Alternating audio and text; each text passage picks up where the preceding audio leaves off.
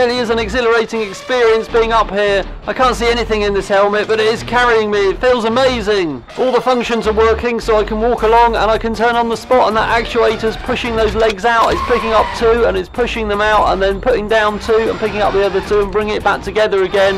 That's causing the legs to spread, and I can just feel myself turning round and around and around. Feels amazing, and I can't believe all these plastic gears have held up.